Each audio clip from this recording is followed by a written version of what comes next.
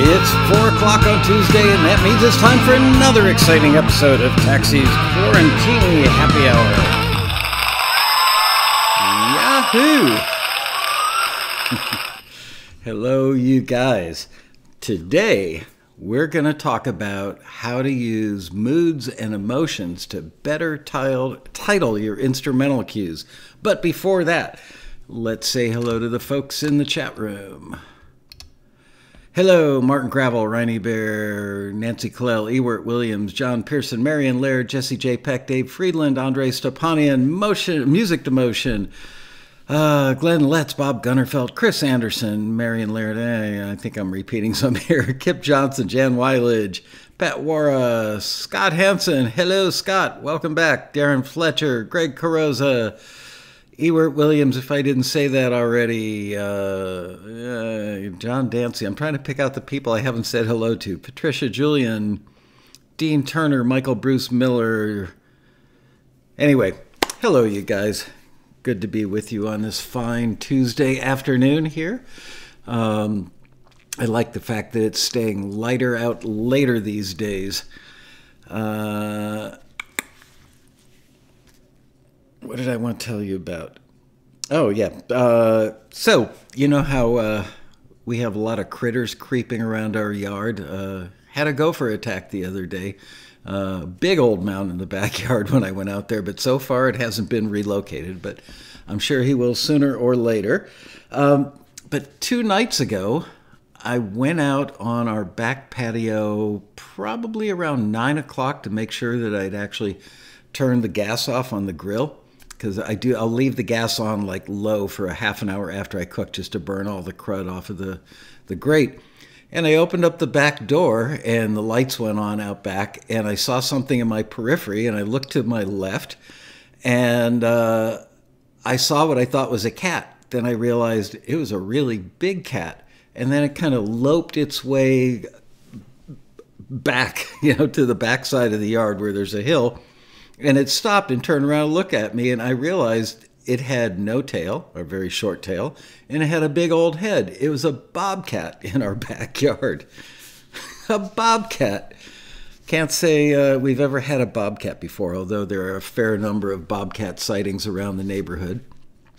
Also, how about yesterday's show for those of you who joined us with Sean Hurwitz, man? That guy is so logical and practical and has his act so well together. I thought he was a great guest, and hope you guys that saw it enjoyed it as well. Yep, it was a bobcat. Cass McKenty's giving a +1. I'm guessing you get a lot of them where you live. Are they dangerous? I mean, I wouldn't want to try and pet one, but I would imagine that they generally don't like run at you and try and attack, that they run from you. Mountain lions, not so much. Was my bobcat wearing a trench coat? No. I don't understand that, Scott, and I'm afraid to ask. Sean, be cool. Yes. Sean, definitely cool. Oh, bobcat Goldthwait, that bobcat. Jim Stamper subscribed to Sean's channel. Yay. They're ferocious? Bobcats are ferocious? Really? I didn't know that. Well, hopefully the bobcat, I think it's about that time of year that if that coyote that was visiting last year is going to come back. Do you realize we've been doing Taxi Quarantini Happy Hours now for almost a year? I think that, I want to say it was March 25th that the staff and I went remote for 2 weeks to flatten the curve. Bobcat is on the menu tonight. Yeah, I hear Bobcat. Oh, Sean Hurwitz is in the room. Yo, Hurwitz, how are you, man? Yeah, I hear Bobcat sausage is delicious, but you have to put either put it in marinade in a quart Ziploc the night before or put a lot of Bobcat rub on it.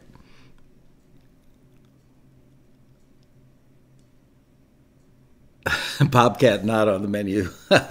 Sean, he owns a pizza restaurant, or an Italian family-style restaurant, I should say, in Cleveland.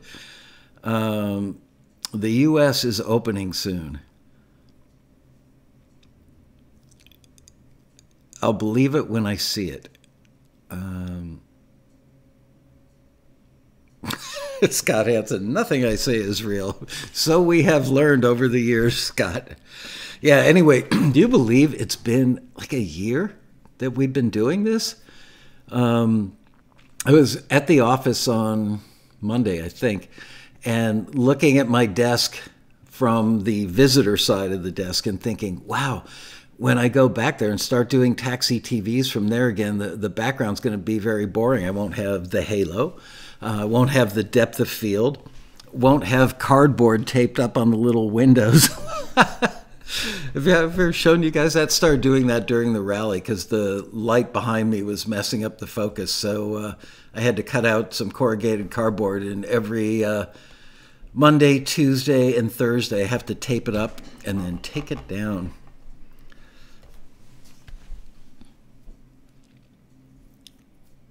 Wow, a year of you not being on the road.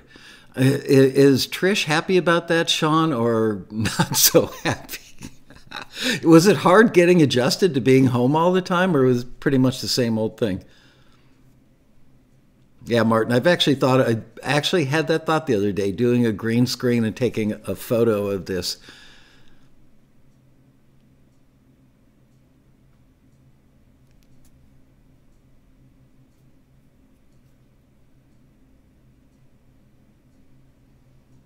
Hey, Lamar, how are you? Wow, it's the most you've ever been together in 10 years. So again, does Trish like that or not so much? Are you a pain in the ass around the house? And who does the cooking? She's happy with it. Wow, cool. Oh, man. Veal Parmesan for dinner tonight. Is your restaurant opened up, or is it just carryouts? Or are you guys doing outdoor? It's too cold to do outdoor dining in Cleveland, right?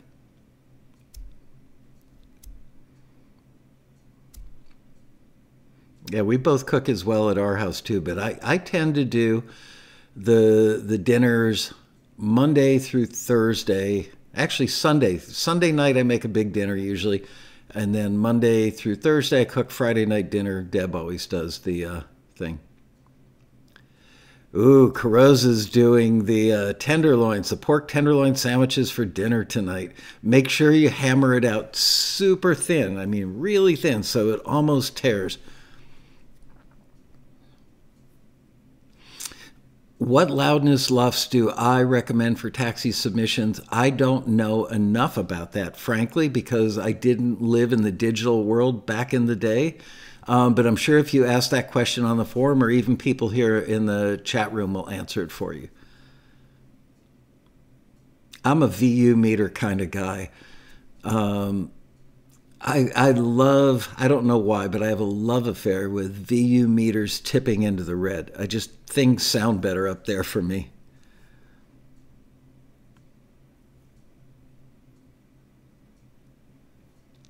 Soaking in buttermilk. Oh my God, not kosher at your house.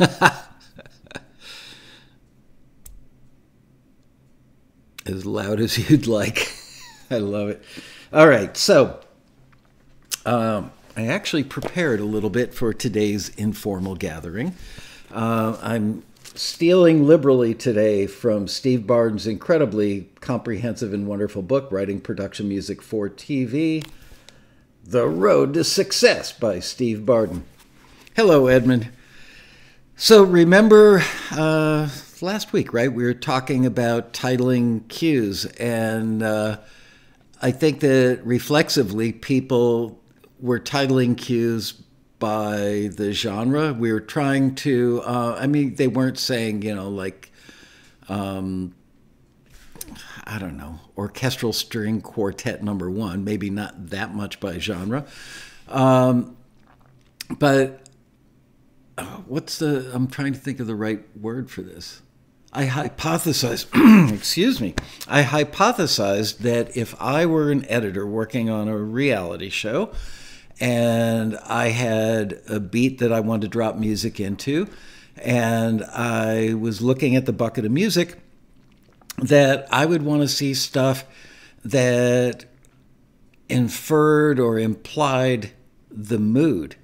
So I was looking at Appendix B in Barden's book and saw he's got a great list of moods here. It's really, really, really comprehensive. The subcategories are happy/positive, sad, bad, negative, neutral. Let's see what else we've got there. And neutral. Okay, so happy, sad, and neutral. So just bouncing around.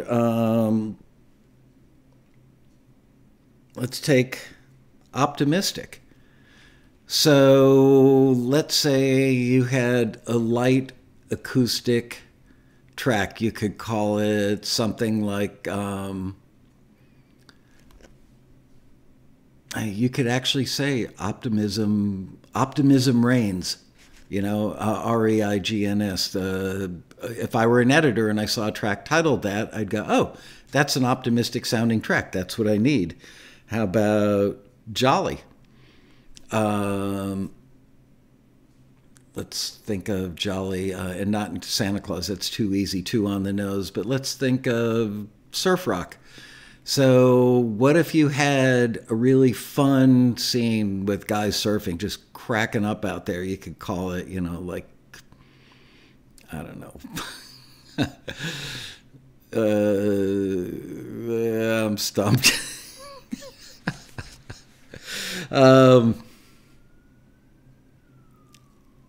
Sirens. I don't know, jolly waves or something like that. Enchanted, that's a good one. You could drop that word, enchanted, enchantment, right into a title. Blissful, a light acoustic track, blissful day, blissful sunset, blissful morning. Bubbly, there's a great word. Could have a track, anything that, man, oh man, that could be like bubbly dramedy, bubbly anything. If the word bubbly is in there, you automatically have an idea of the ballpark it's going to be in. Celestial space, celestial sky, celestial vibes. Let's see. Determined. How about determination nation? Freewheeling. That's a good one.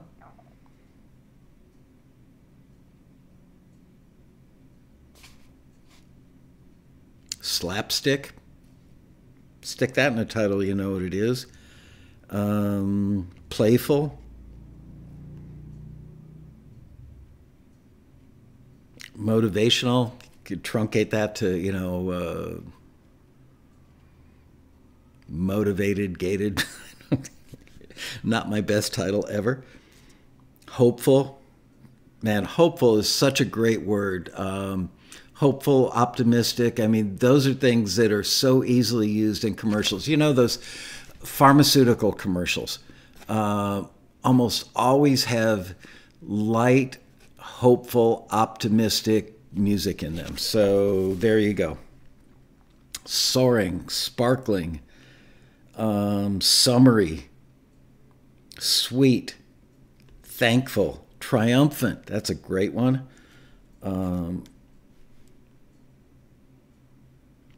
Whimsical. Yeah, I mean, again, I'm going to go with a light acoustic track here just because I'm kind of stuck on that at the moment. But what if you had, like whimsical winds, whimsical wheels, whimsical day, anything with the word whimsical, you know what it's going to sound like. Wondrous, that's a great one.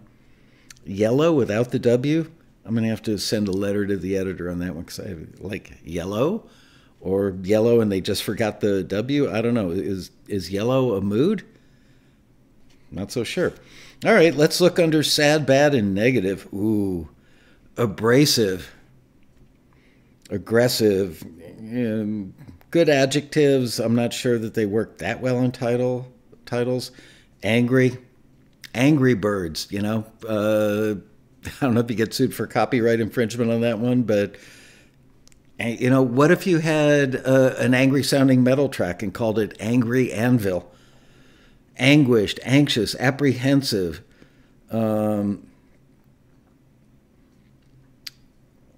brooding, confused, creepy. There's a really good one. Music to Motion remembers the group Yellow. I remember the name, but I don't remember anything.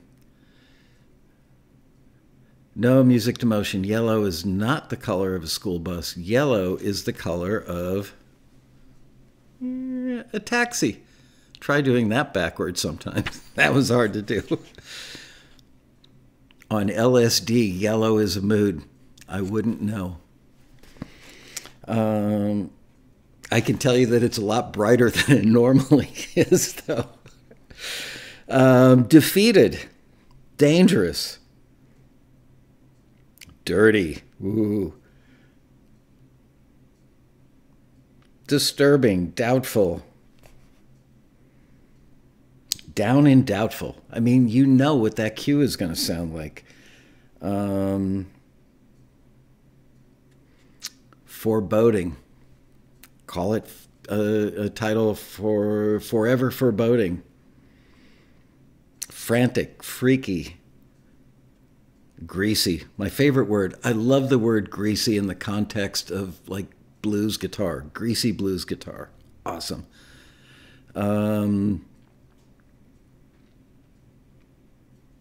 Hectic. Hopeless. I mean, you could use the word hopeless in titles all day long. My favorite reference, the family after a funeral, either back at the house or in the limo going back to the house, or hopeless in other contexts, but just hopeless, hurt. Jealous, jumpy, longing, melancholic. It sounds like something a baby gets. Sad and farting and burping a lot. Mournful. That's a good one. Nasty. Anyway, you know what? I don't make anything from this recommendation, but buy this book. Just the appendices in this book are worth the $29 that the book costs. So there you go. Highly recommend it. Oh, you know what? I should have looked at neutral. I want to see what is under the neutral category. Under neutral, we have accepting, acoustic, adventurous, ambient, atmospheric. That's a good one. Banal. I never know exactly what that means. Bouncy, I don't know. I wouldn't agree with Steve that bouncy is neutral. I think bouncy implies fun. Bouncy.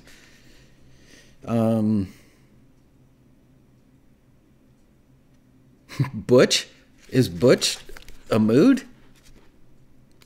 I don't know. I'm probably going to get canceled for even asking that question. Climactic. I could think of the type of film that might be in. Dreamy. Edgy. Erotic. Exotic. Folksy. Free, frisky. There's a good word for you, frisky.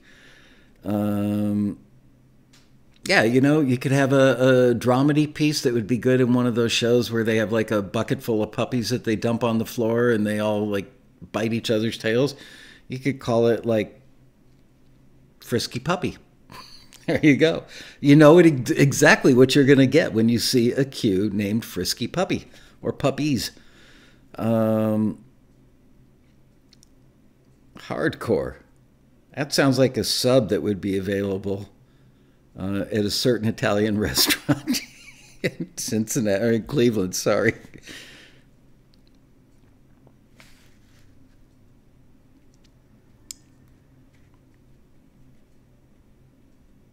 Jerky. I don't know that this is appropriate for what I'm trying to teach you today, but how about a dramedy cue called turkey jerky?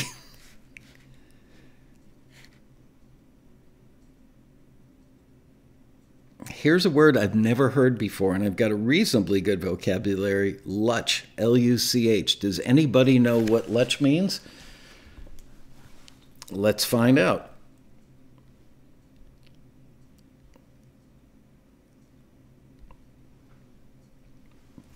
Definition of the word luch.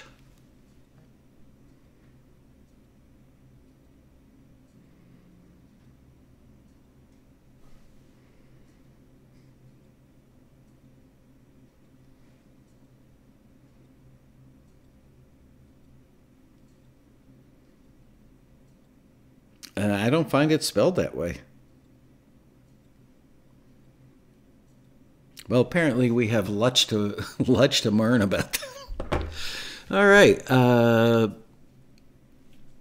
meal you eat at noon. Right, without the N. Breakfast, lunch, and dinners. Oh, man, I love hanging out with you guys. Here's another word I've never heard. Roising. I think maybe it's a typo. Rouising. Roising. Rustic.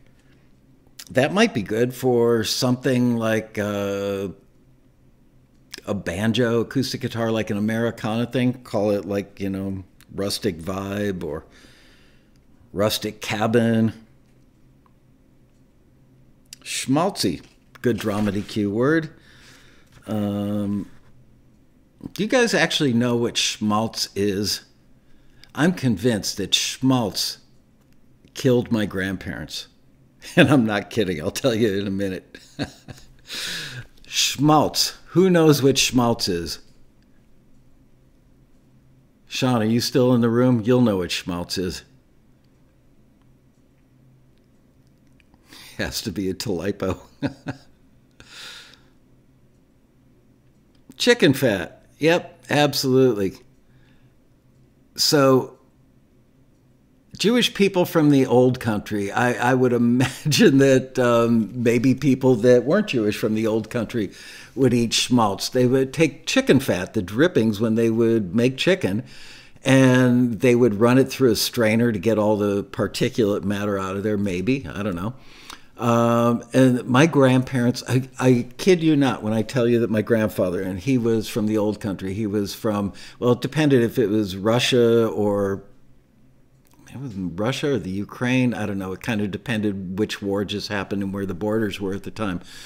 But he would take schmaltz, like 2 tablespoons of chicken fat, and use a knife and smear it on. He would take a whole onion about this big, about the size of an apple. He would peel it, then cut it in half, and then take schmaltz and smear it on that onion and then bite into it like an apple. And he could eat an entire raw onion like that. I would die of gas pains if I did that. Schmaltz is awesome on matzah. It is, but it's like the unhealthiest thing you could eat. And my grandparents used to put it on everything.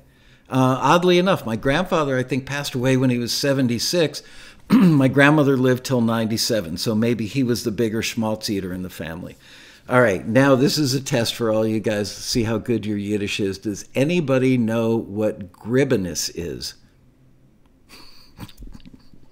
Today's show by Rabbi Lasko is, let's play an episode of Who's a Jew?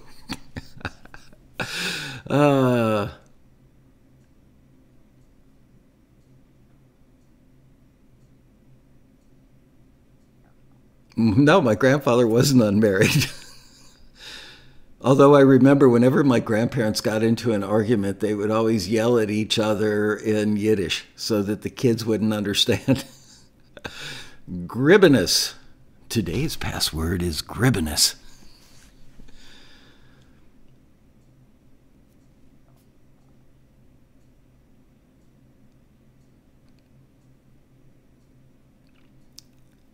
Yep. Carosa must be looking it up because I know.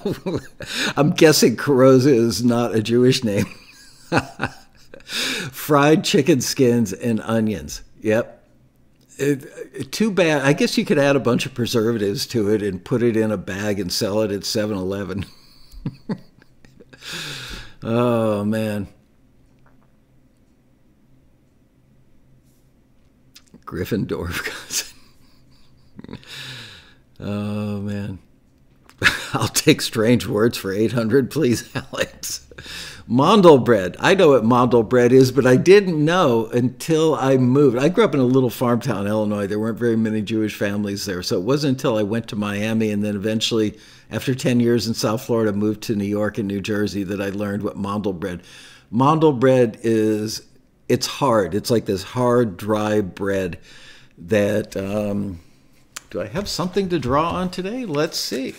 It's time for Rabbi Laska's art class.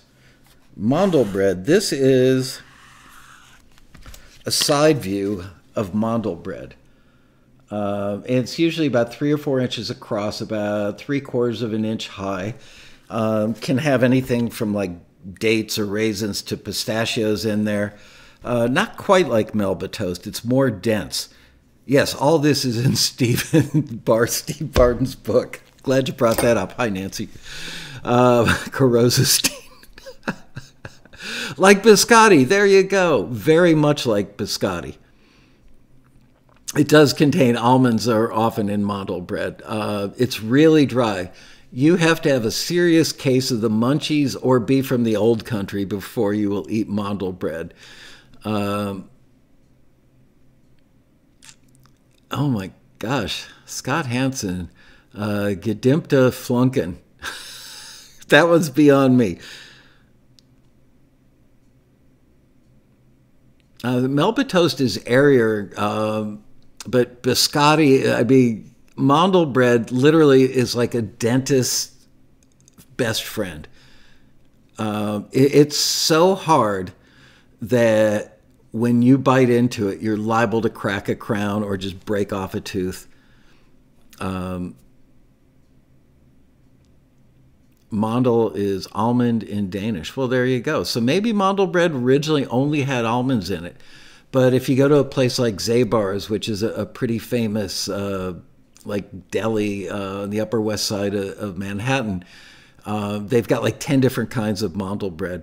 Used to be one of my favorite things to do when I lived in New York was if I didn't have my kids for the weekend, wake up on a Saturday morning and go to Zabar's and get like a bagel with everything on it. And man, they put so much like lox and cream cheese on a bagel that when you bit into it, it just like spewed out of the sides. And just buy myself little like, like some Kalamata olives and a kosher dill pickle, like a really crunchy green pickle. Can't think of what else. Anyway, I'd spend like $50 on all these little Jewish delicacies and then go over to Central Park with my Walkman and spread out a towel or a blanket on the great lawn and just hang out by myself listening to music, nibbling on stuff from Zabar's all afternoon. It was such a great way to spend a Saturday.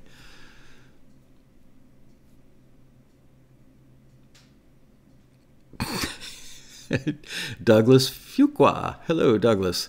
Burned a pizza. Made a great Frisbee. Nearly killed a neighbor's cat. Better hope Liz ain't watching the show right now. She'll come and find you. Did I eat milts? Nope. Sounds like a good name for like Jewish breath mints. Honey, pass the milts. John Dancy, you looked at Zabar's sign in NYC and you gained 20 pounds. Went to school there 3 years. Yeah, Zabar's not healthy or dietetic in any way, shape, or form, but man, was it good. You can order stuff on the internet, get it delivered from Zabar's. Try smearing your Mondel bread with schmaltz. New York pizza. Nothing better. I lived in Illinois for many years. Chicago pizza, I don't get it. I just don't get it. It's okay. pizza actually out in the boonies in Illinois, in a little farm town I grew up in. Pizza was really, really good. The Chicago deep dish stuff I don't like, but that's personal preference. New York City pizza. You can go to the most low rent, like tiny little hole in the wall pizza place almost anywhere in New York. The dumpier it looks, the better the pizza will be. And just go in there and get a slice. And I remember I used to have a place on the Upper West Side where I could get a slice for 75 cents. That was just, every bite was a delight. It was so good that you could eat just plain cheese pizza, and it was like amazing. Why do you feel hungry? Great Philly and great pizza in Philly. Good to know. Yeah, they say it's the water in New York. I don't know. The tap water in New York actually tastes good. I would be afraid to know how many like decomposed bodies are in there because I think they get the water from the East River.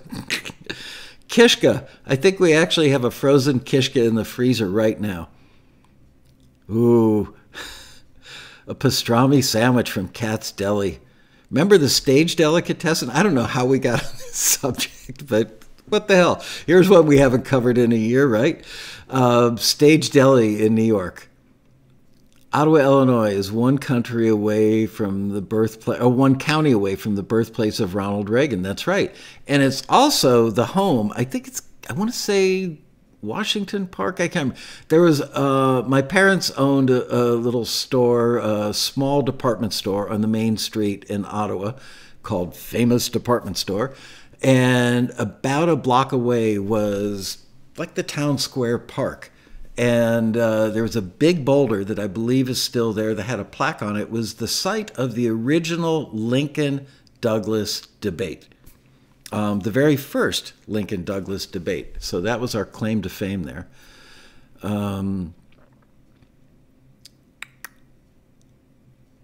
Also, it was the home of W.D. Boyce, the founder of the Boy Scouts, who is now probably turning over in his grave with all the stuff that's gone on there with abusing Boy Scouts. How would you like to earn your... I was one, I can't even remember what it was. How would you like to earn your Eagle Scout badge in a private room? No, thank you. Wow, Scott, you were voted best pizza in Cleveland a few years ago. not that high of a bar, but I won. That's funny.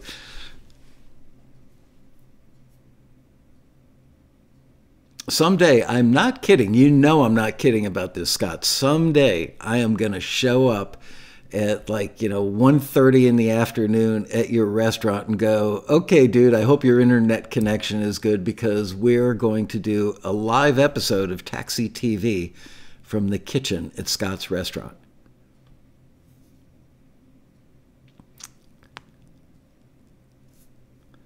Yeah, Jerry's Deli, you know what? My personal opinion is Jerry's Deli is more of a thing than it is the food. The food's okay. Go there and get matzo ball soup. It's pretty good. Portions are big. I think one of them closed down. I think that the one on Ventura Boulevard in Encino, I think that one closed down. I think that the other one is still open, but I could be wrong. Yeah, the Boy Scouts now have Girl Eagle Scouts from admitting girls into Cub Scouts several years ago. Yeah, I don't have a problem with that. I mean, the whole gender thing, I don't want to go all political on that, but I don't see why Boy Scouts and Girl Scouts couldn't go to the same things. Although, and again, I guess we're getting into gender bias maybe, but, assuming that Girl Scouts want to sew things and learn how to cook and Boy Scouts want to learn how to build campfires. I don't know. I've got to believe that there's some sort of neutral ground in there that all kids could benefit from. I enjoyed the Cub Scouts. I enjoyed the Boy Scouts. Had many fond memories. We'll get that taxi cooking show. I actually thought about that about 2 hours ago before I picked up Steve Barden's book. I was thinking, what can I do today? I just don't, I don't know, a cooking show? I will tell you something I did learn in Boy Scouts that has stayed with me my entire life. Do you guys know what Bisquick is?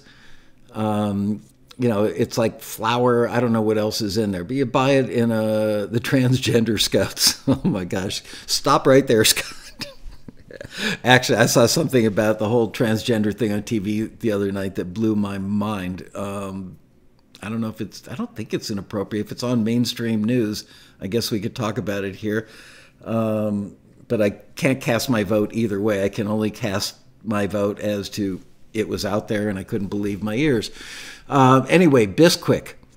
Ooh, Marion, you've got Bisquick in the fridge. Okay, so here's the thing. In Boy Scouts, every year we used to do a wintertime hike. It was like a 5 or 10 mile hike to this deserted cabin out in the middle of the woods somewhere in the state of Illinois. And I remember it being freezing cold with like foot-high snow, and your feet were like just, you couldn't even feel your toes by the time we got there. But we would get there and we'd build a huge bonfire outside of the cabin and take Bisquick, mix it with water, and make a sticky dough out of it. And then take tinfoil, usually the heavy-duty variety of tinfoil, and then take a little butter or margarine and smear it around on the tinfoil, then make a thing about the size of a softball out of the Bisquick dough, wrap it up tight in the tinfoil, and then throw it into the open coals of the bonfire. And when you see it start to expand and kind of rip the tinfoil apart a little bit, pull it out and eat it. And it's a little hard and crunchy and smoky flavored on the outside and moist and delicious on the inside. So I actually taught that recipe to my mom. I don't think it took much education, actually. And we made these things a lot of times on Sunday mornings for breakfast. We called them bombers because you ate one and you felt like somebody dropped a belly bomber on you, but really, really, really good. You can make it in the oven. You don't even need to wrap it in the tin foil. Just plop it on like a lightly greased cookie sheet. Just take a hunk. In the oven, it works better if you use a chunk that's about the size of an orange. And just throw it on there, put the oven on 350. When it turns golden brown, pull it out, let it cool down for a minute, break it apart, smear some butter on it. You will be happy. You will also be fat.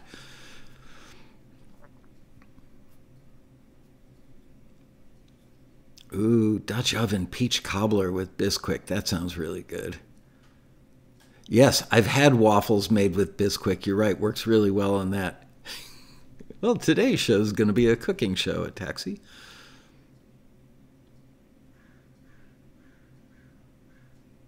I've never made a homemade chicken pot pie. My wife has made them.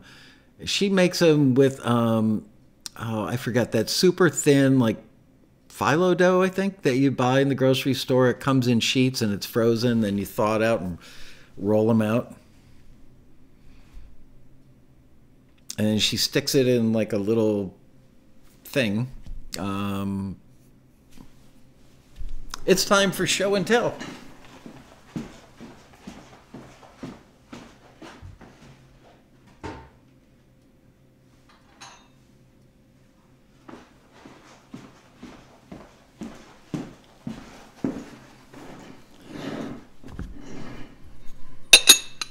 Aren't these cute? Little La Crusade, whatever. They're good for like desserts and stuff.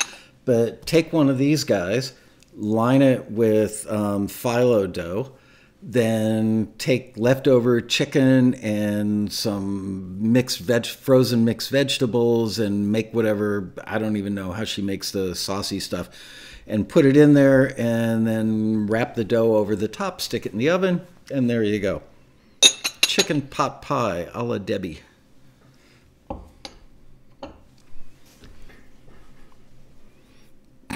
Isn't it funny? I mean, here we are, almost a year later. What are we talking about? Bisquick. Are we talking about making music? Hell no. Pie dough recipe I got from America's Text Kitchen. You mean Test Kitchen? It uses vodka instead of water. It comes out super flaky. Oh, that makes sense. Wow, Carosi, you're really into cooking. I'm not sure what she uses. She doesn't use cream because our kitchen is kosher. We don't mix meat and milk here. But I don't think she makes. Maybe she takes homemade chicken soup and maybe adds like flour to it or cornstarch or something to thicken it up a little bit. Paul Gavin made a goal to submit 5 tracks to a listing. I'm going to finish it tonight. Well, that's great, Paul, but we're talking about phyllo dough here. No, that is good. 5 tracks. All instrumentals? Hanson loves chicken pot pie, but he doesn't use chicken or pie, just pie.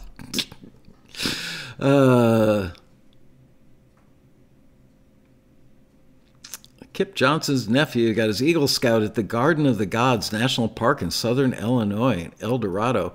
I've never been there. I've been down to, where's Southern Illinois University? I can't even remember the name of the town, but it's right like down by Cairo, right at the bottom tip of the state. I've been down there. I also grew up 5 minutes away, if anybody knows, from Starved Rock State Park and Buffalo Park. We actually had some bison very near my hometown. I use cornstarch all the time. I love making like just beef stir fry, you know, and throwing mushrooms, green peppers, red peppers, whatever you've got. Little beef, stick it in the wok, add some soy sauce to it, and then finish it off with some watered down cornstarch, little garlic. Carbondale, thank you. Wow, you're on your game there, Doug.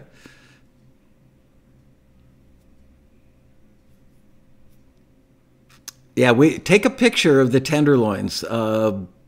Maybe I'll include it in the show on Thursday. If you send it to me Thursday morning, I'll pop it into a frame here and pop it up so everybody can see what a tenderloin looks like. And make sure not to, when you do the saltines, make sure to pulverize them. Like I put them in the blender because it doesn't work as well when it's got like chips.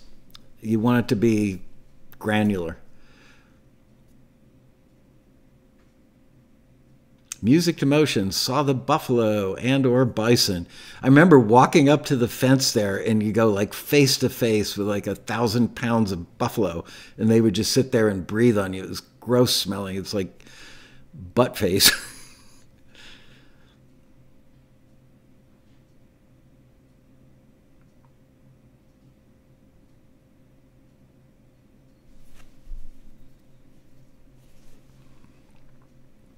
And remember, Carosa, my personal favorite way to have them is on a regular old cheapo hamburger bun with yellow mustard. Not as good with like fancy mustards, just cheap yellow mustard.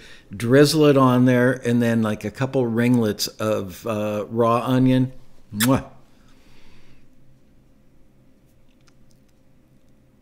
Michael Bruce Miller, we have bison. Well, great. Don't tell anybody that you've got them because they'll probably come and take them away.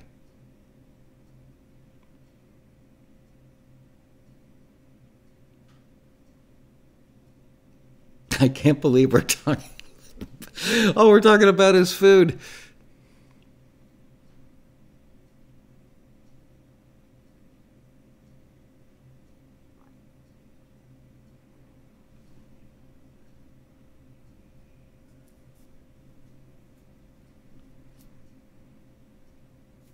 Pat War is super hungry now, but it's just after lunchtime, right? You're in Hawaii, Pat, right? What am I drinking today? I'm drinking 2 things. I'm having iced coffee, which I think I'll take a swig now if you don't mind.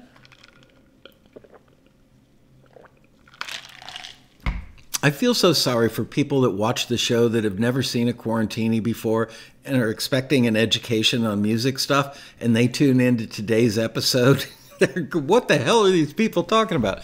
And the other thing I'm drinking is coconut water, which I've actually grown to like. It's better cold, though.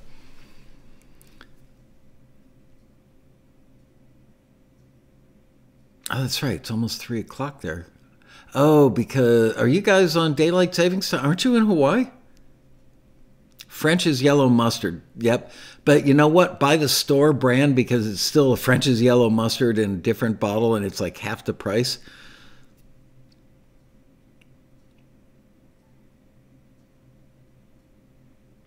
Bison or veal in your shepherd's pie and you'll never use beef again. Good to know. I had bison tenderloins at a restaurant some years ago. They were amazing. Yeah, they say coconut water is very good for you. A lot of electrolytes.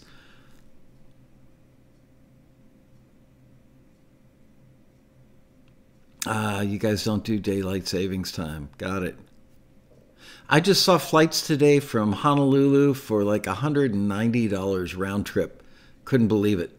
I mean, I normally coach flights are 500, 600 bucks round trip.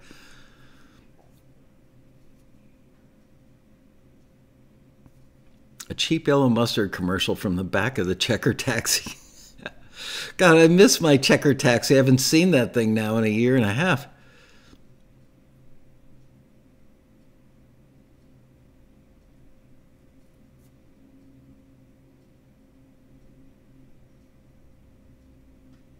There's a place right near my hometown, like, I don't know, 10 minutes outside of downtown Ottawa, called Starved Rock State Park.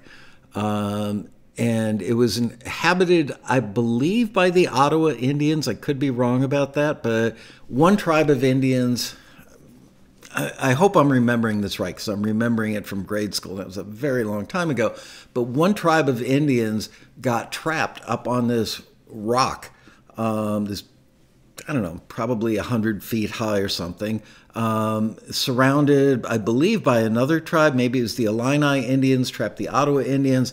And as the story goes, at least as I remember it from being a kid, that the Indians that were trapped on top, rather than being captured and clubbed to death by the other Indians and scalped and all that stuff, that they just decided to commit suicide by jumping off the rock into the river or something like that. I could be totally wrong about that. I'm sure somebody will correct me very soon.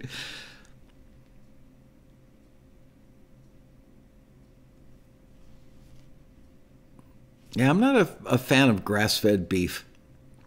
Gotta say, I've tried it a few times. The taxi is actually in the underground parking of the West End Hotel where we hold the road rally. That's in my contract that they store the car for free. I used to pay like $200 or $300 a month to park it down there. And then one year they were like, I could see they were really anxious to get me to sign my contract for 2 years out. And I said, tell you what, I will do the contract for 2 years out, but I need free parking. And they gave it to me, so yay.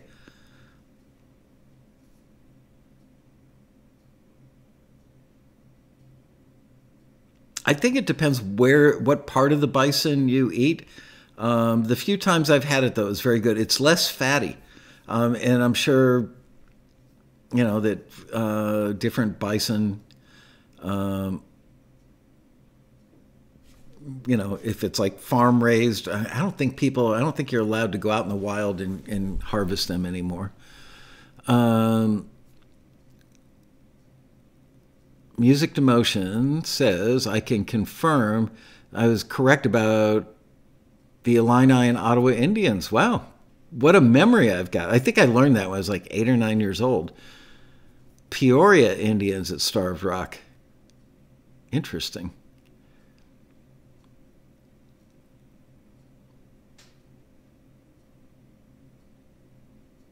Yeah, bison is just less fatty. It's not. I've had some bison I remember, like the tenderloin thingies that were really good. They were very tender, very juicy, and I had them like medium rare. But I've had bison burgers that were a little like hard and rubbery, but they were also cooked a little longer. They were like medium because people don't like to serve burgers with pink stuff in the middle anymore.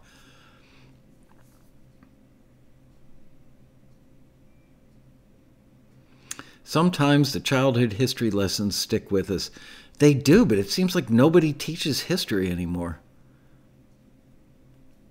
I find that in my travels in my lifetime, that friends of mine that have grown up in Europe, let's say, other parts of the world, that they are generally much better educated on world history. Sometimes even they know more about American history than we actually know. But history is apparently taught to a higher degree in other countries. I remember being on a plane with a former brother-in-law of mine who was from South Africa many years ago, like 35, 40 years ago. And that guy, and he wasn't like a brainiac kind of guy. I don't think he even went to college, frankly. But he knew so much about American history and was just off the charts with European history. I was really blown away. And he said that he found that Americans generally weren't very well educated on our own history, which is very sad. Rocky Mountain oysters. Yeah, I'm not trying those. I'll eat almost anything. You know what? I'd probably eat them, frankly. I will eat anything.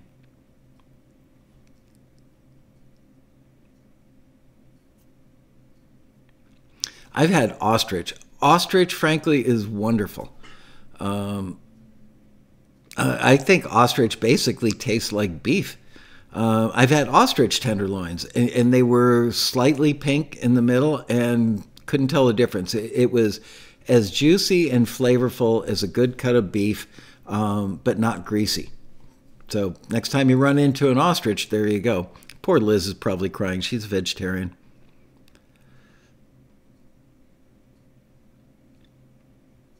Ostrich isn't kosher. Well, shh, don't tell Deb.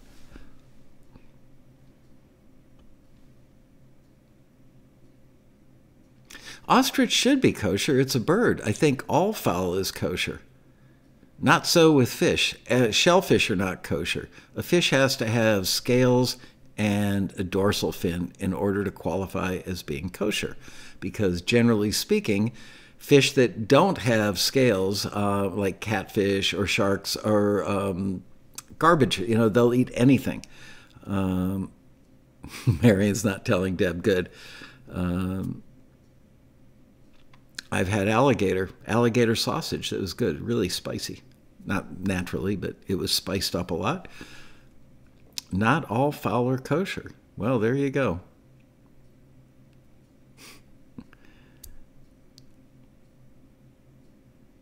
I'm never going to find out here because my wife would never eat ostrich. Bottom feeders like shrimp. There you go.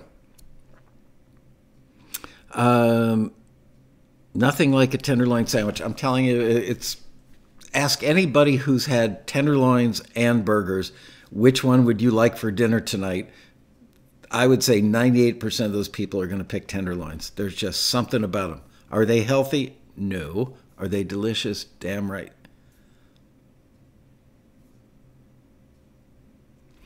Owls, eagles, and hoopos? What's a hoopoe? Let's discuss sauces. Glad you asked. We've only got 7 minutes, but I've got a sauce that you should know about.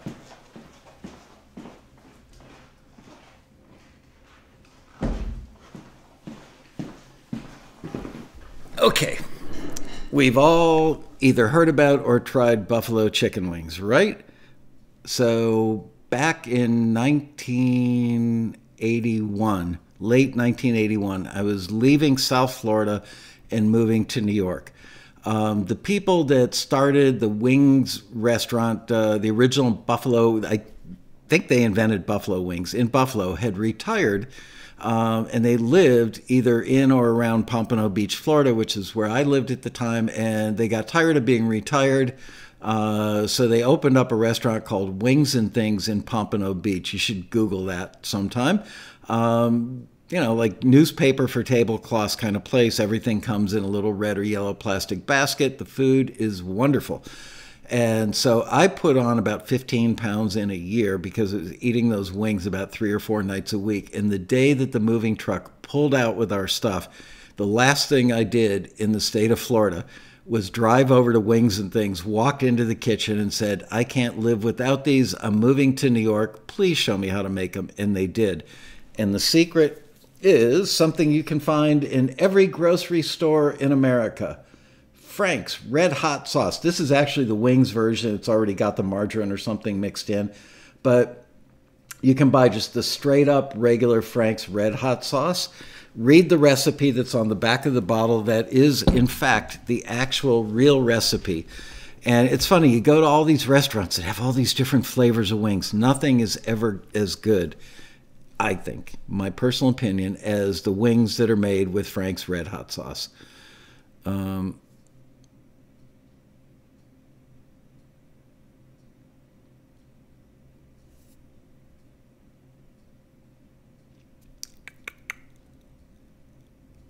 Yep, Frank's, you can put it on almost anything. You're absolutely right.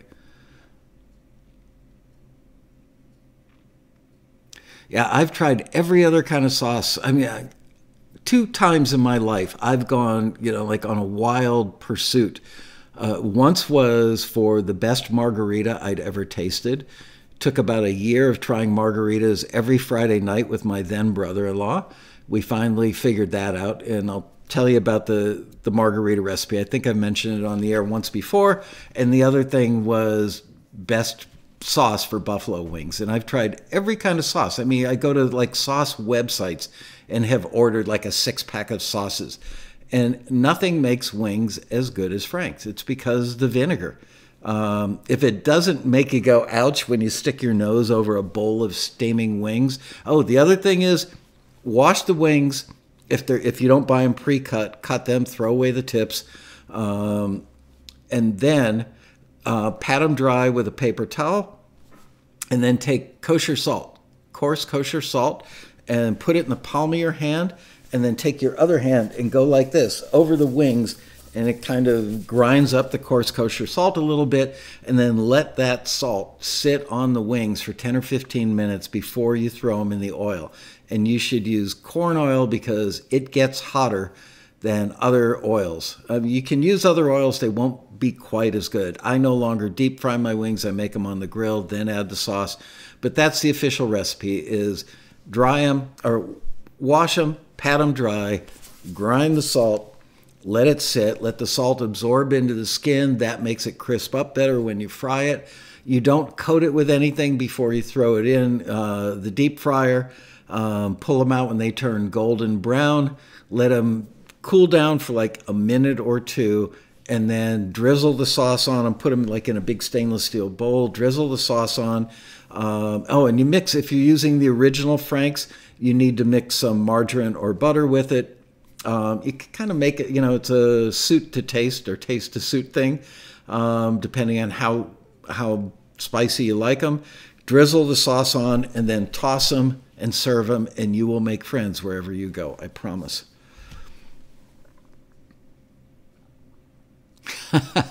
Music to motion. I'm guilty. I've eaten of cloven hoof. Do I bread them first? No. You don't have to bread them first. The Anchor Bar in Buffalo. Yep. Yeah, and you also need celery cut into pieces about that long, combined with like blue cheese, the watery kind of blue cheese with chunks floating in it.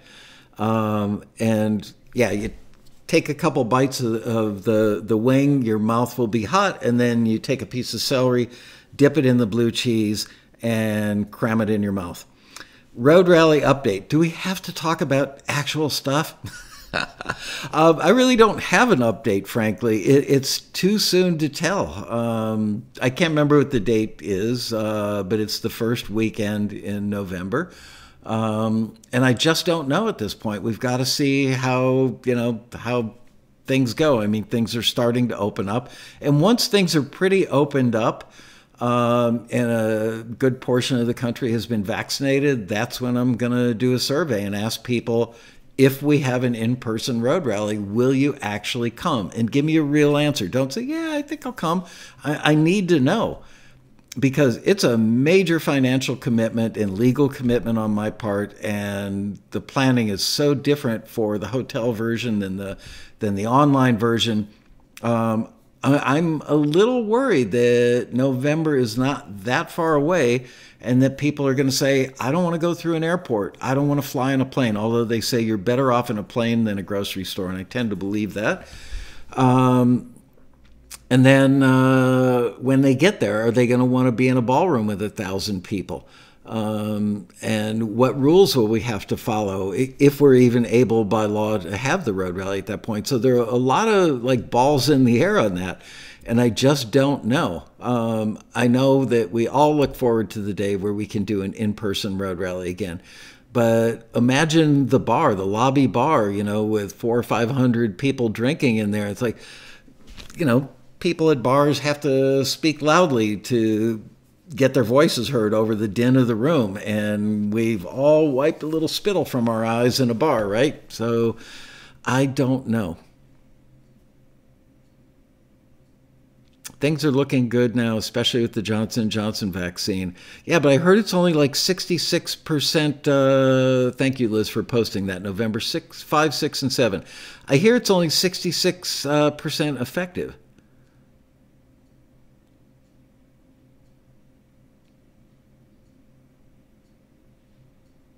Talk about Ottawa radium. You mean radium as in there was it West Clocks?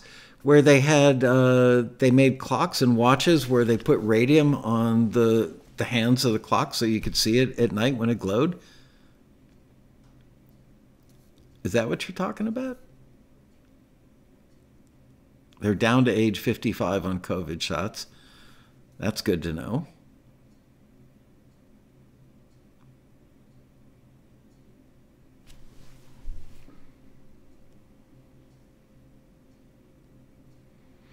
Get a mobile bar, a BBQ company to park their trailered grills out in front of the Westin LAX.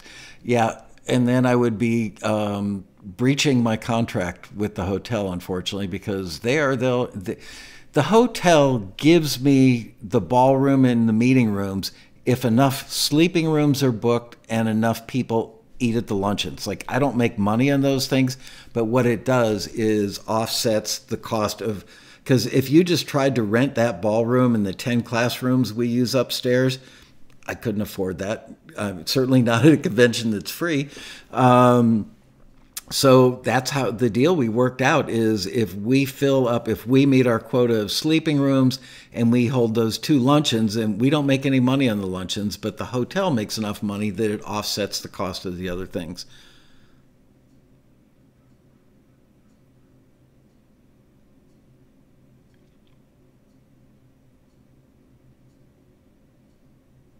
Chris Anderson has second shot last week. Yay.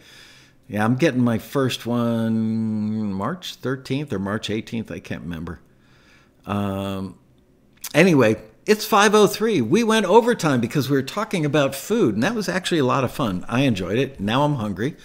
I am now going to have some blue corn chips, not deep fried, unsalted, very healthy, dipped in sour cream with Frank's hot sauce drizzled on the sour cream.